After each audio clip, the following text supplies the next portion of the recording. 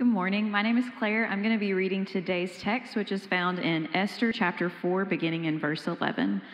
All the king's servants and the people of the king's provinces know that for any man or woman who comes to the king to the inner court who is not summoned, he has but one law, that he be put to death, unless the king holds out to him the golden scepter so that he may live. And I have not been summoned to come to the king for these 30 days. They related Esther's words to Mordecai. Then Mordecai told them to reply to Esther, "Do not imagine that you in the king's palace can escape any more than all the Jews. For if you remain silent at this time, relief and deliverance will arise for the Jews from another place, and you and your father's house will perish. And who knows whether you have not attained royalty for such a time as this?" Then Esther told them to reply to Mordecai, "Go, assemble all the Jews who are found in Susa and fast for me. Do not eat or drink for 3 days, night or day. I and my maidens also will fast in the same way, and thus I will go into the king, which is not according to the law, and if I perish, I perish." So Mordecai went away and did just as Esther had commanded him. This is the word of the Lord. All right. Well, I want to say, I don't know what's going on with the audio, but we're going to continue to preach. The important things are not audio or lights or video, but ultimately that we gather to worship the Lord and to hear from His Word. And so we're going to do that regardless of how well amplification works today. If you're here today, you're visiting, you're a guest, I want to say welcome to you. We started a series last week, and it's called God of My Story. We heard from a man named Antonio, who's a pastor of a church that this church helps support in Guanare, Venezuela. They're in the midst of a really difficult time for their church, and yet God is at work. They're trusting Him in all that they're doing, and so it's just extraordinary to see how God can work in the lives of people who make themselves available to God. Now, here's kind of where we are today. Today, I want to talk to you more specifically, not about somebody else's story or about what God might do in somebody else's life, because we believe it, don't we? Man, God could use him and God could use her. The question is do we believe that God could use me? And so today, we're going to be looking at the Old Testament book of Esther, and we're going to see more specifically how God works in our story and in our individual lives. So if you have your Bibles and you want to turn, just go ahead and go to Esther chapter 4. It's going to be up on the screens. Normally when I preach, I'm going to have a very specific text of Scripture, and I'm going to read that and draw all my points from it. Today, I'm going to do a rather difficult thing, and I'm going to attempt to summarize the entire book of Esther for you. Okay, so I'm going to narrate that the best that I can, but I want you to see kind of the bigger picture of the story of Esther. All right, so here goes. Esther was a young woman who was born in exile. Years before, the Babylonians, Nebuchadnezzar, had invaded Jerusalem. They carried the Jewish people out of Jerusalem away from their hometown and kind of their center of political power, if you will. So Esther is born to a family who's living in exile in a place that they didn't know. Not only that, just shortly after her birth, her parents had both died. And so she was exiled and then she was orphaned. She was actually cared for by her closest relative, a man named Mordecai, who was her cousin. He took her in to raise her. He loved her. He cared for her. Now, Esther is introduced in the story after we hear about King Xerxes. Now, Xerxes was a powerful king whose citadel was in a city called Susa. If you want to know how big his kingdom was, it extended from India to Ethiopia. So, massive kingdom. And Xerxes was really proud of his wealth and of his power. And so beginning in Esther chapter 1, you're going to see that King Xerxes threw a banquet to exhibit his wealth and power. And this banquet was so opulent, it was so extraordinary, if you will, that it lasted for 6 months. Now, you might have someone in your family that, like, when it's their birthday, that's like my birthday week or maybe my birthday month, right? This King Xerxes, he was celebrating himself for 6 months. Opulent banquet, all of the trappings. And at the end of the banquet, I guess he'd run out of things to display just his glory, if you will. And he decides that his last tool that he's kept back is actually his wife. Her name was Vashti, and she was beautiful. And he calls for Vashti to come before the people to exhibit her beauty before everyone so they would think, man, Xerxes must be quite a guy if he's got Vashti. And yet Vashti, his queen, refused to come. And for a king who's bent on displaying his power, to rebuff his demands was not a good thing.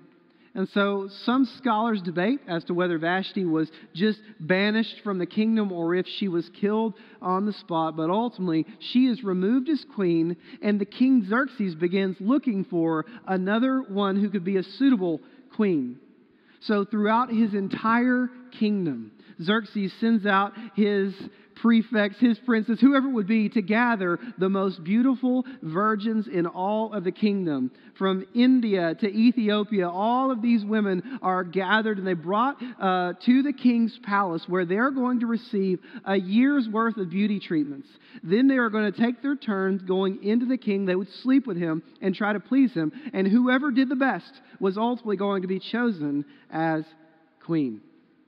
So Esther, this young woman who was born in exile, who had been orphaned, is now forcibly taken from the one place that she called home, the one person in her life who she could call family. She's now removed from her home and finds herself a servant of the king in his palace.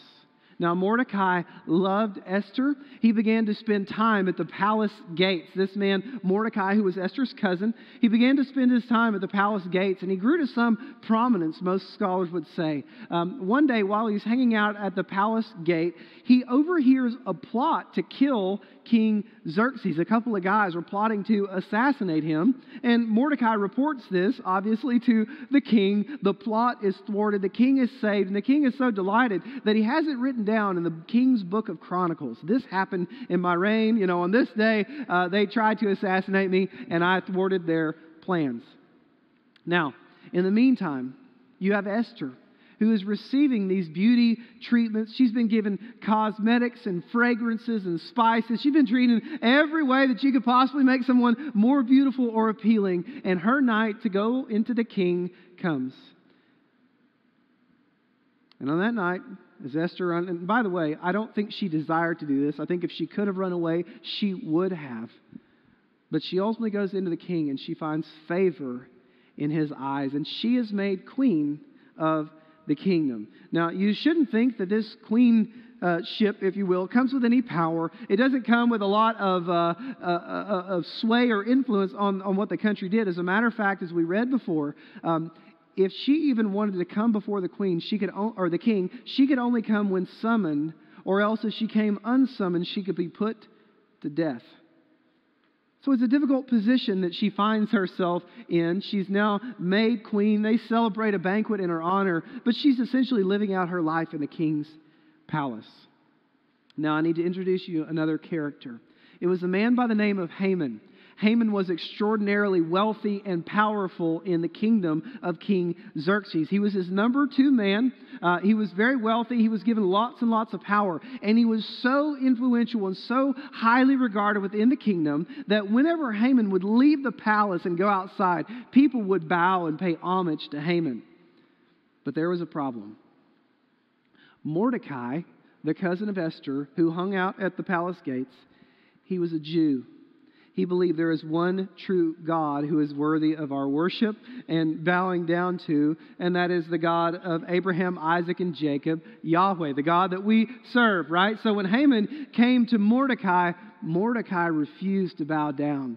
And it made Haman so angry that Haman decided he was going to slaughter not only Mordecai, but every single Jew living within the entire kingdom of Xerxes. And so he goes to Xerxes rather slyly, by the way. He goes to Xerxes and said, "Did you know that there is a group of people living within the bounds of your kingdom who don't obey your laws? Hey, you're so powerful. Remember, you're the king. When your wife didn't obey you, you had her banished or put to death. Like, you're this king. There's a group of people living within your kingdom that don't obey your laws. Now, here's what I want to do for you. I want to take care of those people for you. As a matter of fact, if you let me do this, I will put 10,000 talents of silver into the royal treasury." Now, a king who is drunk with power and drunk on money. Those are the two things he cares about. He sees that this will consolidate his power and enrich him financially. He doesn't even bother to ask who. Instead, he gives Haman his signet ring, and an edict is issued across the entire kingdom that all of the Jews should be wiped out and annihilated. You can take all of their stuff, you can plunder them, like whoever participates, just go get what they got. They can be wiped out. Now, when news of this reached Mordecai's ears, and really all of the Jews, they began weeping and mourning and fasting.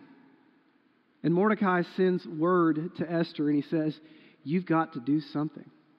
And you've got to intervene. This is the text that we read. It's the exchange between Mordecai and Esther. In Esther chapter 4, verse 11, Mordecai says, you got to say something. And here was Esther's response. She says, all the king's servants and the people of the king's provinces know that for any man or woman who comes to the king in the inner courtyard who is not summoned, he has only one law, so that he be put to death, unless the king holds out to him the golden scepter so that he may live. And I have not been summoned to come to the king for these 30 days.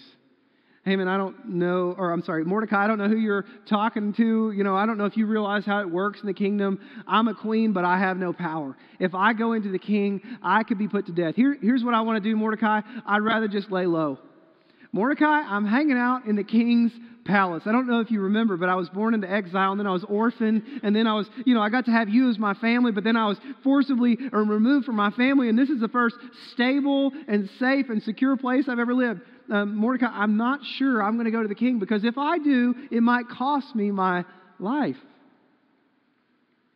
So Mordecai sends word back to Esther in the palace. In verse 11, Mordecai told him to reply to Esther, do not imagine that you in the king's palace can escape any more than all of the other Jews. This was a fact that to this point Esther had kept hidden. She hadn't made it known that she was Jewish. And I guess she's hoping that maybe if she keeps it quiet enough, maybe all the other Jews would be annihilated, but maybe not her. And yet, Mordecai, don't imagine that you in the king's palace can escape any more than all the other Jews. For if you keep silent at this time, liberation and rescue will arise for the Jews from another place, and you and your father's house will perish. And who knows whether or not you have attained royalty for such a time as this. So Esther, she asked all of the Jewish people to fast on her behalf. She decides that she's going to step up on behalf of the people. She's going to go to the king and plead her case. And so she does. She goes into the king's inner court, and he sees her. And rather than deciding to put her to death, he extends his golden scepter to her. And he says, Esther, what can I do for you? You're my queen. I'll give you up to half my kingdom. And she says, well, I want to have a banquet tomorrow night, as a matter of fact. I want to throw a banquet in your honor. And I want it to be me, you, and Haman. King says, okay. The next night, there is a banquet.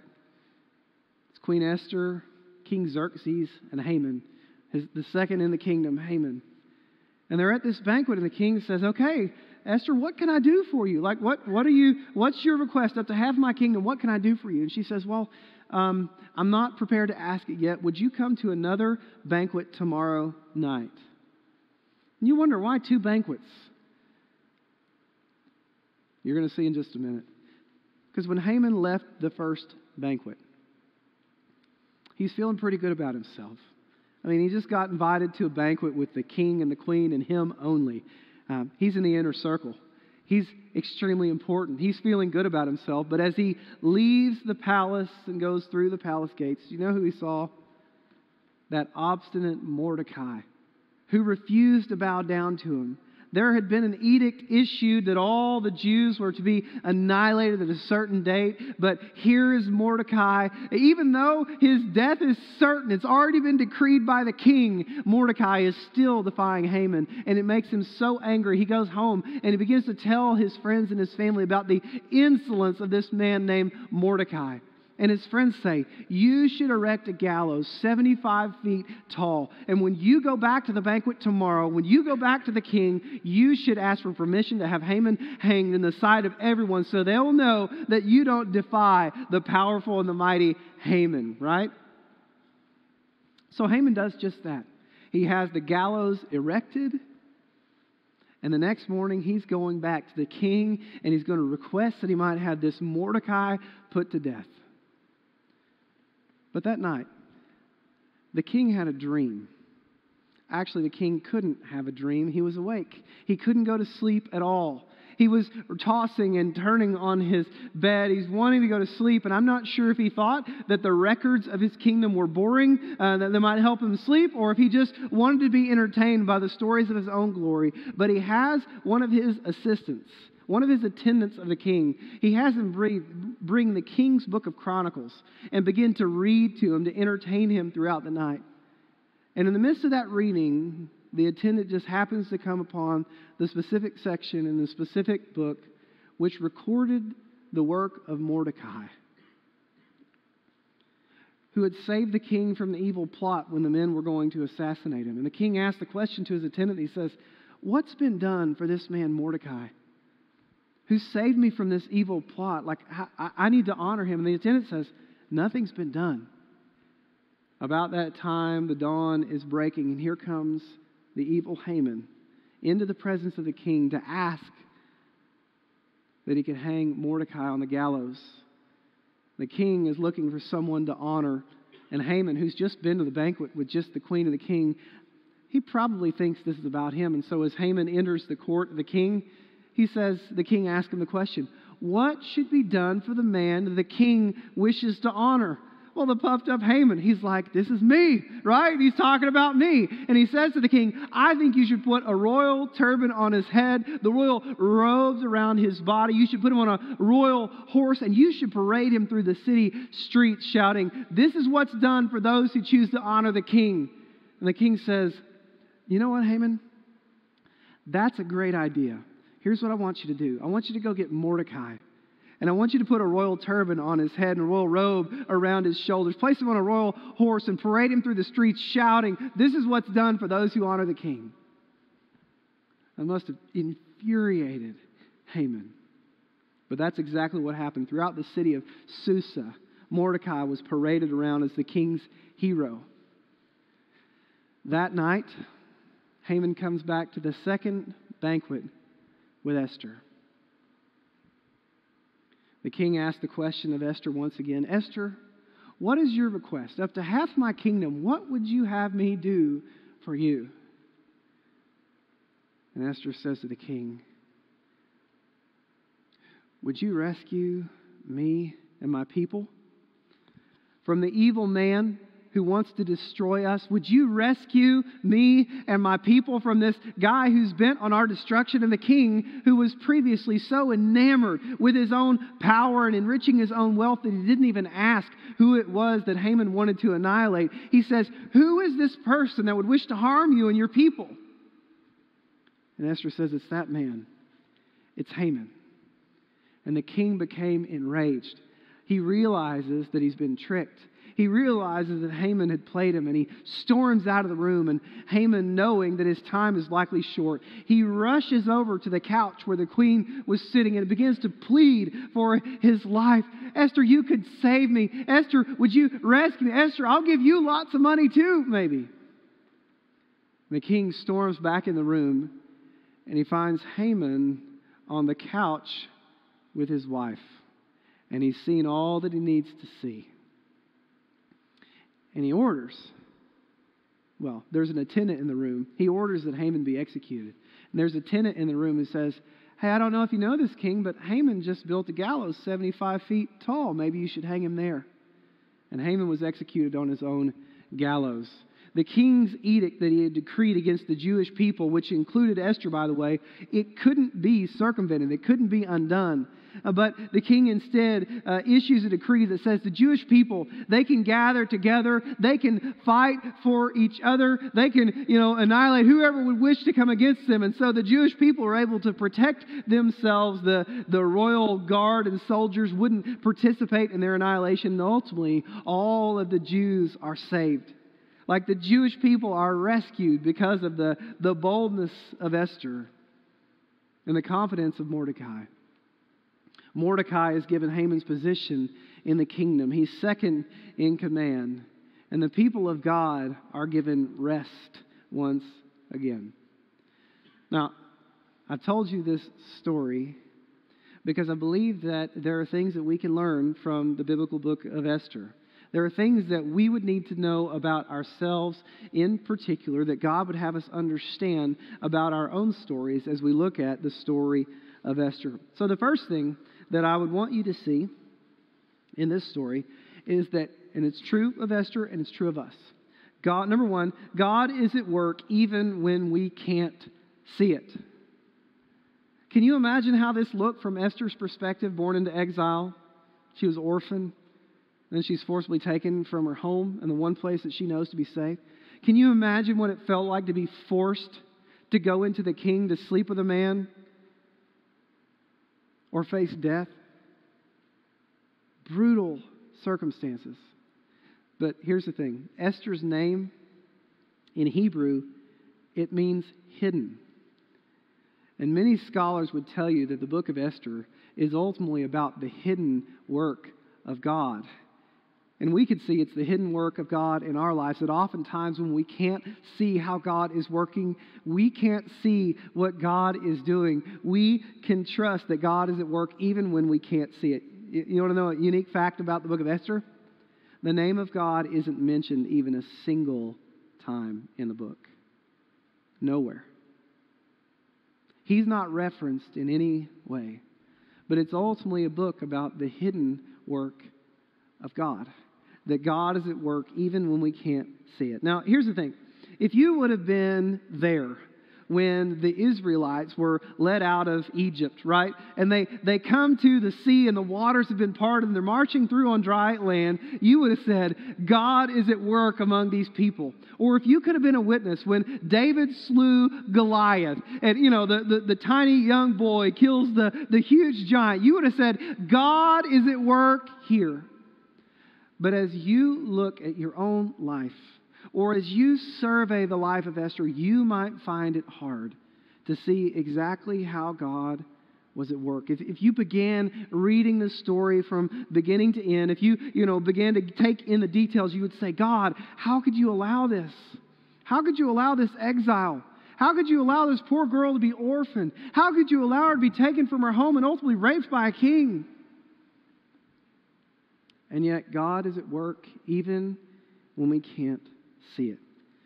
One of the things that I want you to see today, and it's true about Esther and it's true about your life, is that God is just as much at work in the mundane moments as He is in those big, miraculous events in our life. The things that you do day after day after day, God is just as much at work in those moments as He is in the miraculous. Mark Dever is a pastor in up north, and he notes this, that the book of Esther is filled with small but crucial events that if any one of them hadn't happened, we can't see how God would have worked the redemption of the people. So just a few of these events that you might think were insignificant but were very, very significant. Esther just happened to be born in exile, and she just happened to be born extremely beautiful. Esther just happened to be favored by the king above every other woman that was brought in. Mordecai just happened to overhear the plot to assassinate the king, and it just happened to be recorded in his book of Chronicles, right? Now, Xerxes just happened to find himself unable to sleep all night, and he just happened to ask that his attendant would read that specific book and that specific section that describes the very specific actions of Mordecai where he helped to save the king. But it continues even from there. Haman just happened to be in the king's court when the king was seeking a way to honor Mordecai, right? And he just happened to be on the couch when the king came back in his anger. Haman just happened to have erected a gallows 75 feet tall. And he just happened to be hanged there because an attendant informed the king of what he had done. Now, it is a book that is filled with small but significant things, and all of which God was at work in to accomplish His purposes. It's not a book of chance, and your life is not a life of chance. You have been born when you were born, into the family that you were born into, in the place that you were born, in this day and age that you were born into, on purpose. God is at work in your story, both through the big events and even those mundane moments that you might be tempted to discount. Tim Keller notes about this section. He says, that God's silence, and we don't hear his name spoken in this entire book, God's silence does not equal God's absence. His hiddenness in this story was not his abandonment. As a matter of fact, what we see in this book is God's powerful work behind the scenes to accomplish his purposes. Listen, I don't know what your moments look like. Maybe for you, as you look back over the story of your life, it's a life filled with pain and difficult moments, the struggles, and you wonder, how could, this person sin against me, and how could God use this hurt and this pain? And I just want you to know that God is at work in the midst of your story, whether you see it or not. He's at work through your tragedies and through your triumphs, and he is working all things the Scriptures would tell us for our good and for his glory. So I want to encourage you today, if you're not hearing God, if he seems like he's not present, and don't believe for a second that he's not absent. If he seems hidden in your life, don't believe for a second that he's not at work, because he is working in you and through you to accomplish his purposes. Number 2 thing we can see from the story of Esther: our past mistakes don't derail God's plans. I'm going to be honest with you. If I was writing this story about how I was going to redeem an entire group of people, from certain annihilation, I probably wouldn't have picked Esther. I mean, way back when this occurred, thousands of years ago, Esther was a woman, not really a position of power, right? But more importantly, she wasn't all that faithful as a woman. You remember the story of Daniel and of Shadrach, Meshach, and Abednego? They too were carried off into exile. And they too served in the court of a foreign king. You remember Shadrach, Meshach, and Abednego and Daniel? When it came time to eat the king's foods and to enjoy his provisions, you know what they did? They trusted God instead. They said, well, I'm not going to defile myself. I'm a good Jew. I'm not going to defile myself with foreign foods that have been offered to foreign. I'm not going to do that. And God sustained them anyway. Do you remember when the king, Daniel, Shadrach, Meshach, and Abednego, he decreed that anyone who didn't bow down to his statue would be thrown into the fiery furnace? And Shadrach, Meshach, and Abednego, they trusted God and refused to bow down to a foreign god. And even though they were thrown into that furnace, there was a fourth one in there, and God delivered them from the whole thing. Or Daniel, who refused to stop praying to God, and was thrown into the lion's den and was preserved. And if I'm writing the story, I'm using a guy like that, who was faithful in the midst of difficulty, who trusted God in the midst of his really trying circumstances.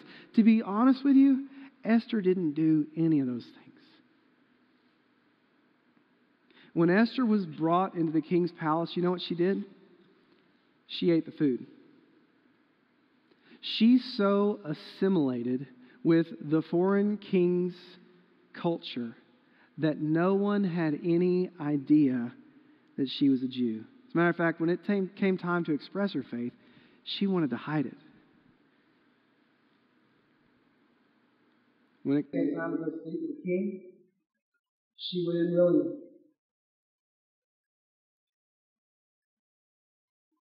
When it came time to marry a man who didn't believe in God, who wasn't a good Jew, she married him. And even in the moment in which she could go to the king and possibly save her people, Esther was thinking about herself. Mordecai has to remind her, hey, think about your people. I know that you might feel safe here in the palace, but your people are going to be killed if you don't do something. And yet, God chose to use Esther. And it reveals to us that our past mistakes don't derail God's plans. Esther had failed in many ways. She had a pretty ugly past, if you will. And yet God chose her for such a time as this to serve as a part of the process of delivering his people. I don't know what your story is. I don't know what your past contains. I don't know what's been going on in your life. But here's what I believe about you. I believe that God wants to continue to use you for his purposes. That your past mistakes don't derail God's plans. There's this really pervasive lie that's present. I've heard it in this church, in this city. I think it's probably in the South. And it's this lie that says that God is going to save and bless and use those people who live good, moral, and upright lives. If you'll just get your junk together before God, man, He's going to save you and He's going to bless you. He's going to enrich your life. Man, God's going to do great things through you. If you'll just kind of keep it on the straight and narrow, then God will use you. And yet the story of Esther demonstrates that that's simply not true. As a matter of fact, if you read throughout the Bible, it is like littered with people who blew it in big time ways and were ultimately used by God. That lie, that if you'll live a good, moral, upright life, kind of keep it together, then you'll be used by God, it's a lie from the pit of hell. Because none of us have lived good, moral, and upright lives. Every one of us has sinned and falls short of the glory of God. Every one of us battles against sin. Tim Keller found this quote. It says, "The gospel is the good news that God persistently and continuously gives His grace to people that don't ask for it, that don't deserve it, and don't fully appreciate it even after they receive it." Esther is a beautiful picture of God working through an imperfect individual to accomplish His perfect purposes. I want to say this to you today. God hasn't given up on you. He's not done with your life. There is still hope that you can participate in the work of God in redeeming His people in our day. Which leads us to point number 3 here. And that's the point that God is inviting us to trust Him with our lives. Can you imagine how hard this must have been for Esther? She's in the safety of the palace. I mean, y'all, she lived a hard life. She'd been through a lot of things. And maybe she thought that the palace was actually kind of the payoff for all that she'd been through. The palace was God's blessing on her life because she'd suffered so much. Maybe she thought the palace was God's plan for her. She could sit there in the relative safety and security and comfort of a king's palace surrounded by armies and walls and things that could keep her safe. And yet it was God's plan for her to risk the safety of the palace to participate in the redemption of His people.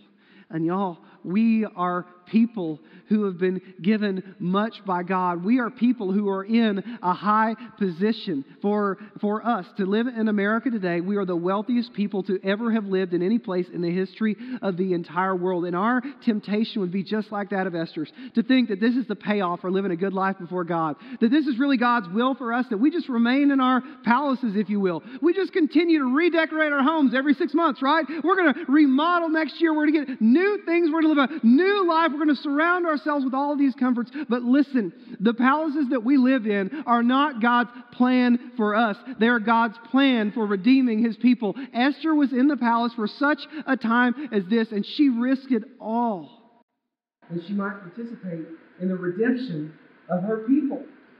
Y'all, God is inviting us to participate in His redeeming work in this world.